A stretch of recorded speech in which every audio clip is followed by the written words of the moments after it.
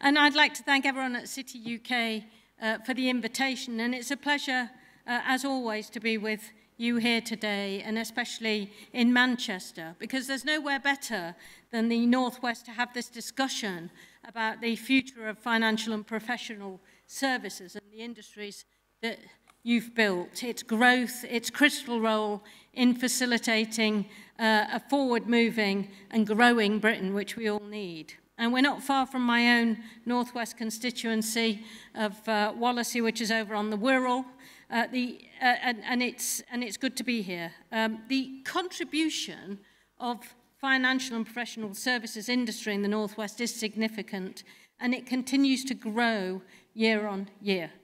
Nationally, 1 in 13 work in the sector, and it's our country's largest taxpayer. So naturally, as an ex-Exchequer Secretary, where I used to be responsible for taxing all vices, it's good to see some people that pay their taxes just in the course of doing their ordinary business. And I don't have to come in as Exchequer Secretary and look for any vices to tax. We're also the largest exporter of services in the world. And after London, the Northwest is home to the largest number of people who are employed in the industry. In 2021, 8% of those employed in the Northwest worked in the sector, with more than 45,000 people in the Liverpool City region, where my constituency is, also working in the sector. And this is growing significantly. In the decade to 2021, the Northwest saw 4% annual growth. So obviously, in those circumstances, it would be foolish not to be in listening mode, not to be welcoming interchange and exchange of ideas, to see how we can work together in partnership to help the sector grow, deepen, improve, and export even more of the expertise that we have in this country globally. However, alongside this story of growth and the contribution seen in the financial and professional services industry, there's the stark reality of other aspects of the UK economy. I was in the House of Commons chamber yesterday to listen to the Chancellor give his autumn statement, which was actually yet another budget, and it frankly ignores a lot of the realities of the British economy that everyone in this room knows so well.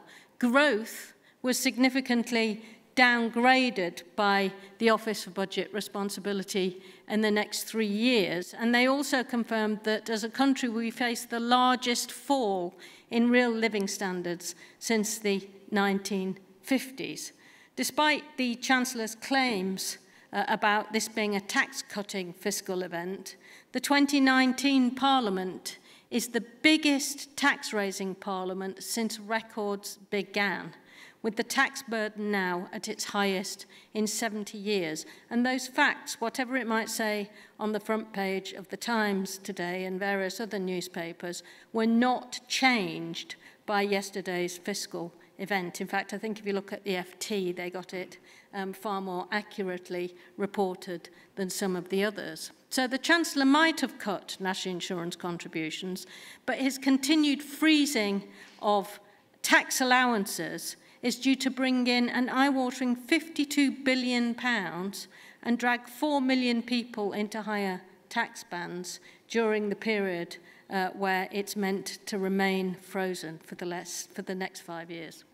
So meanwhile, our public services are crumbling, even though we've got a very high tax take, with sewage in the rivers, rack in the schools, and yet the Chancellor penciled in another £27 billion of cuts to public services to pay for his election tax cuts. I wonder whether this is the right priority, and it's something that we'll be discussing. And in fact, I made comment on when I responded in the debate on this autumn statement last night in the House of Commons. But after 5 Prime Ministers and 7 Tory Chancellors, 4 of them in the last 18 months, I think we need a proper change of direction that only a Labour government will bring. I think we need a strategic plan for growth, which is going to be set out, a pathway that everybody can see, which is then going to be stuck to so that everybody knows the general direction and they can work in all of their own individual areas and the plans that they have to make, knowing the context that they will be in. I think we need a modernisation of our infrastructure. My train was late coming up. Bim's train was late, I hear. Probably his fault that mine was late. I don't know. But we need to have a situation where we can actually rely on our infrastructure instead of spending our whole time lamenting how bad it is and how difficult it is to make things work or get anything to run on time. We also need that to get us to net zero and decarbonise our country and create the well-paid jobs of the future. So we need a significant push in that area on sustainability, but we also need a push for productivity increases, including in business investment, and I have to say there was some good news in the autumn statement on expensing. But we also need more work on skills and education so that you invest in infrastructure, but you also invest in people. And whilst there have been many press releases about that in the last few years, precious little has actually happened on the ground. So little over a year ago, there was another iteration of this Conservative government which sent the markets into meltdown with their so-called mini-budget.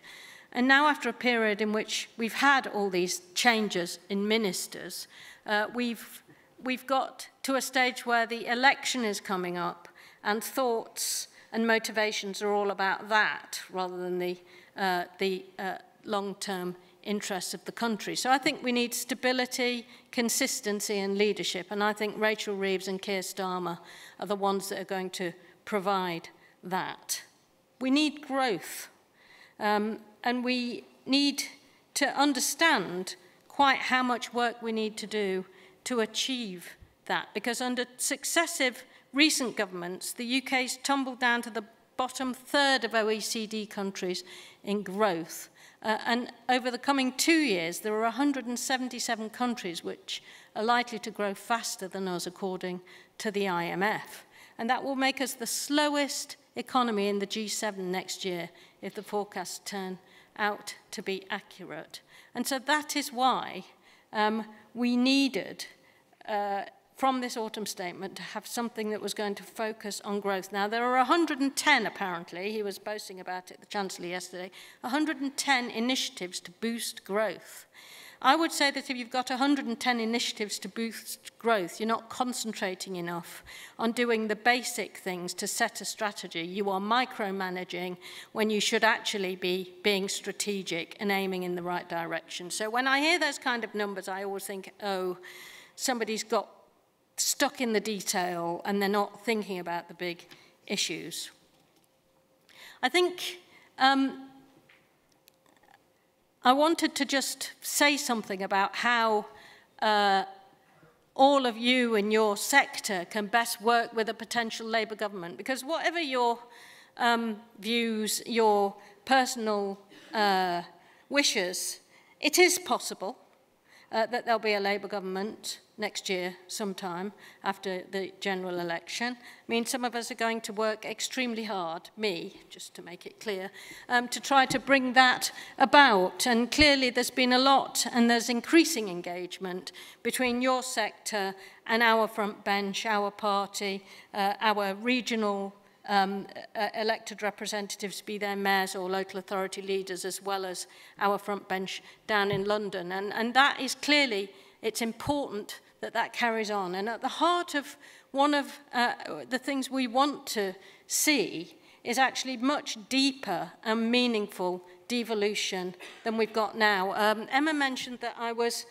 in the Department of Environment, Transport and the Regions. That was my first job in the 1997 Labour government. And in fact, I actually did the the bill that created regional development agencies. And I think it was a real shame that those were actually abandoned by the coalition government that came to power in 2010, because it put us so far back. We had to start back at the beginning with no structures to do anything. And if we'd have worked with the structures that were there, I believe we would have been far further along on the devolution journey than we are now. Unlike the Home Secretary, I think it's important to recognise the potential in every area in our country, including Stockton, in the northeast and of course the northwest, for us to enable devolution to begin to create the regional development banks, the local hubs of activity that know their region, that know their area, that don't have to rely on the diktat from Whitehall, which is often unthinking and really unknowing about how you can generate growth regionally. For this reason, Labour enthusiastically supported Financial Services and Markets Bill. It was a bill that I served on, particularly the new secondary objective on competitiveness and growth. The formation of the future regulatory framework has been facilitated by the vital contributions that you have made from your positions in the sector. And if we're to achieve the growth that our economy needs to fuel a brighter Britain, which we all want, it will be with the support of your industry, your sectors, with the expertise that you can bring to this area. So we have an ambitious vision in the Labour Party for the reform of capital markets, harnessing insurers and pension fund investment alongside the British Business Bank to re-risk investment, aid liquidity providers' investment in high-growth firms. Around 2 trillion worth of assets are held in defined benefit pension schemes. I remember that figure from when I was the pensions minister.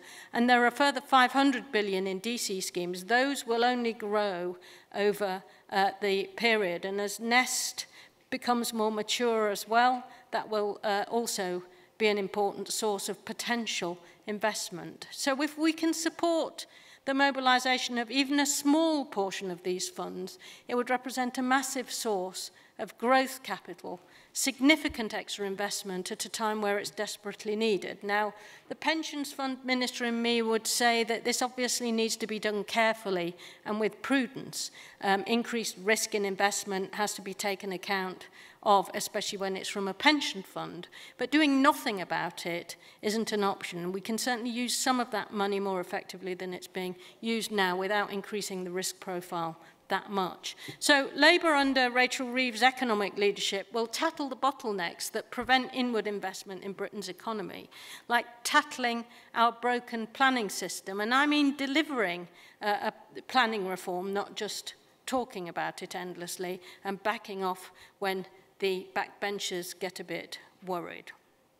We're serious about the twin challenges and opportunities the urgent need to address climate change presents. The awful news the other day that all the signatures of the Paris Climate Accord are off track to reach their net zero goals was quite shocking. And the realization that we need a 29% fall in emissions by 2030 to stay on track for achieving 1.5% of global warming is a warning that none of us should ignore, especially as we've just seen a month across the globe that where the increased temperatures were 3% everywhere. And at that kind of temperature rise, it becomes impossible for human beings to live and exist on the earth. So we are at the very edge of what we can deal with, and the time to tackle it is rapidly disappearing. So we are going to be in a time, if we're going to achieve what we need to achieve, of very rapid transformation. And for that, we need all of your skills to be brought to the party. And it's clear that Labour has a green prosperity plan that will harness, I think, this moment for the good of the country, its environment, but also for our economy. Last month, the Treasury Select Committee, on which I sit, went to Washington and New York. And at each visit, we discussed the impact of the Inflation Reduction Act on this kind of transformation. It came up across the board with the Council of Economic Advisors at the US Treasury, at the New York Stock Exchange, amongst others. This act and the European response to it signals that the clean energy race is well and truly underway, and if we don't join it, we will be left behind. There was very little, I'm afraid, about that in the autumn statement yesterday.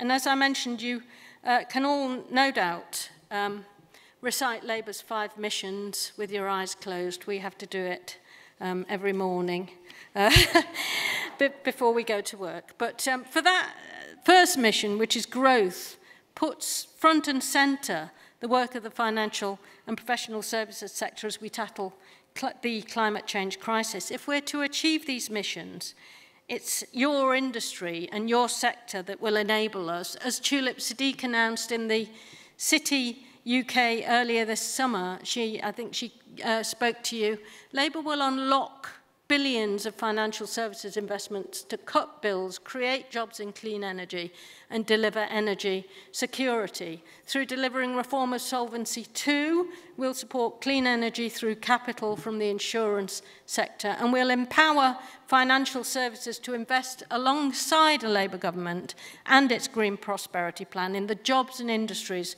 which will power our future. All the while, we'll ensure that we crowd in and unlock private investment, as the Inflation Reduction Act has achieved through public investment. We'll ensure that there's a clear path ahead for the UK green taxonomy and sustainable disclosure requirements, providing the city with the certainty going forward that will enable it to invest and securing our reputation as a green finance world leader. So we'll explore the use of green-covered bonds with experts to assess the role that they could play in releasing billions in investment from the city in green infrastructure.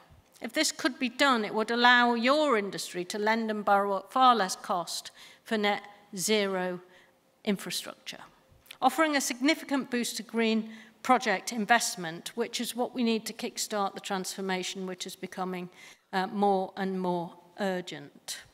Significantly to us here in Manchester today, Labour will prioritise tackling regional inequality to ensure that investment in your sector is seen nationwide and not concentrated in London. Now, I'm not accusing you of being concentrated in London, you clearly are not, but we don't want to see a concentration of developments and growth in London only.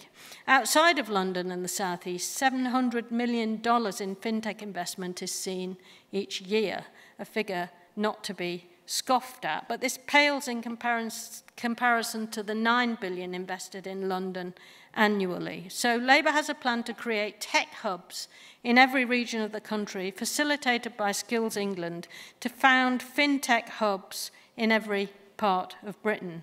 Working alongside education, we would skill up the people of Britain to harness the technological developments we're living through and benefit people in all of our regions.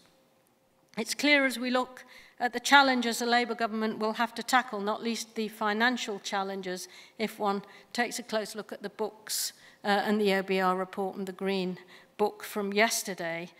We will have a significant challenge to tackle, and we'll have huge opportunities that will have to be seized. Now, that can only be done in partnership with strategies, with clear signalling of direction, not chopping and changing, not constant inward battles, but a proper way forwards. So we're looking for a new covenant forged between the financial and professional services industry and the government, working together to create a brighter future for our country, facilitated by a flourishing financial sector that works for everyone, because through partnership, we all win. Thank you very much.